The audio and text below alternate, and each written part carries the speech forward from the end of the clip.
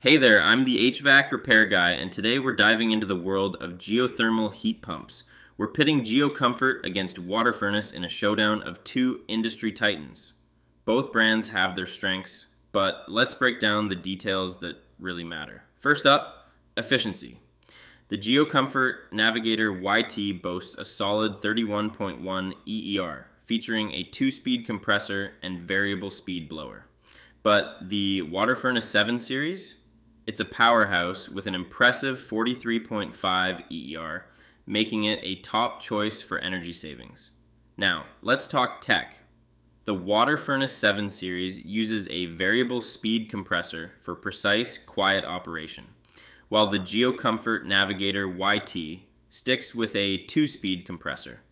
Both are solid, but variable speed takes the cake for comfort and efficiency. Moving on to the premium models.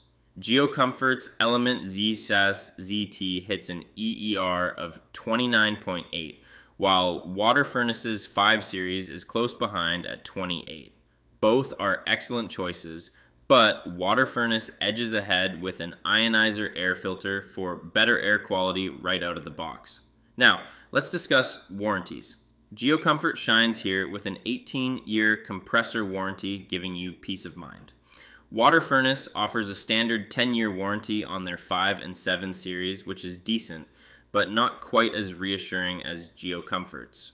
For the rest of the unit, both brands typically offer a 10-year parts warranty on their premium lines, but watch out for the Water Furnace 3 series, which only has a 2-year warranty. That's a big difference. So, who's the winner? If you want top-notch efficiency, the Water Furnace 7 series is your best bet.